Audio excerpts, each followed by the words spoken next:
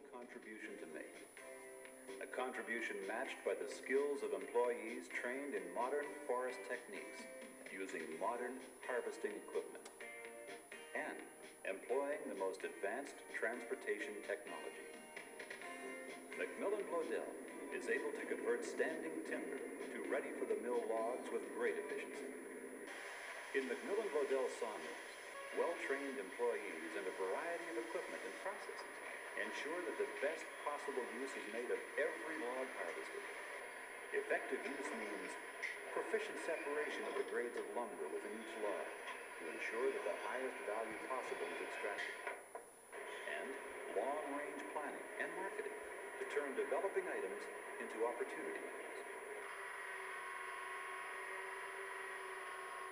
Byproducts are also essential to the fully integrated forest product processes at MacMillan Bloedel. Wood chips are recovered and become the feedstock for pulp.